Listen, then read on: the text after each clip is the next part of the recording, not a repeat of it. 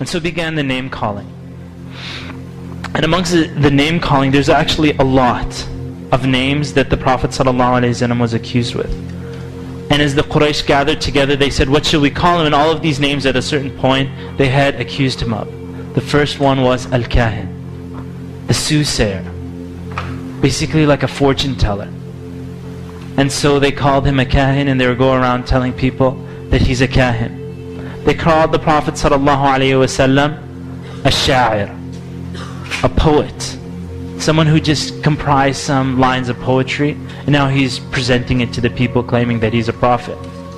They called the Prophet ﷺ Sahir, a magician. And in fact, this was one of the, out of the different names that they had used against the Prophet ﷺ, this was the one that they focused on most. Because when people would convert to Islam, when people would come back and listen to the Prophet ﷺ, they would say that they've fallen under a spell, and that he's divided the families just like a magician divides the family. They claimed that the Prophet ﷺ, obviously witchcraft is a totally different science. It's about blowing on knots. It's like voodoo and all of those things, the black magic that you hear. And everyone knew that the Prophet ﷺ had nothing to do with that. In fact, at one point there was the story of a man whom, when he came to Mecca to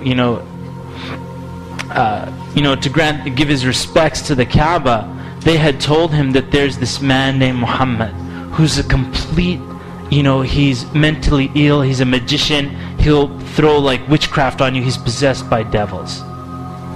And so this man, he said, and this is actually in Sahih Muslim, he said, I was so afraid, and that I would go around the Kaaba and he would say something to me, just whisper it behind my back or something like that, and I would fall under the spell.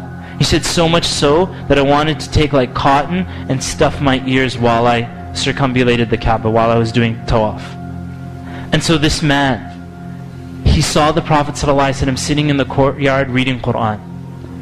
And so every time he passed by, this man was actually a doctor, and he was from a big tribe. He said, he started feeling pity for Muhammad ﷺ. And every time he went by and he saw him, he said, you know what? I've heard the statements of all the soothsayers. I've dealt with people who have been possessed, people have been, afflicted by devils and jinns.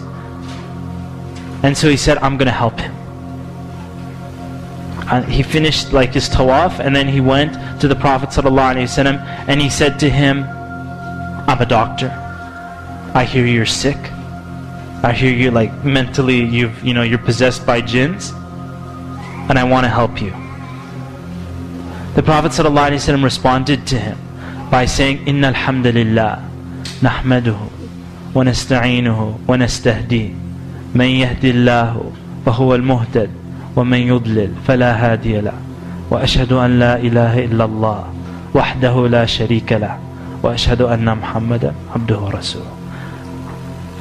This man then said to him, he said, can you say that again? The Prophet ﷺ said it again. Inna alhamdulillah, verily all praise belongs to Allah. We praise Him, we seek His help. Whoever Allah guides, there's no one that can misguide them. And whoever Allah allows to go astray, nobody can guide them aright. I bear witness that there is no God but Allah, and I bear witness that I'm the messenger of Allah.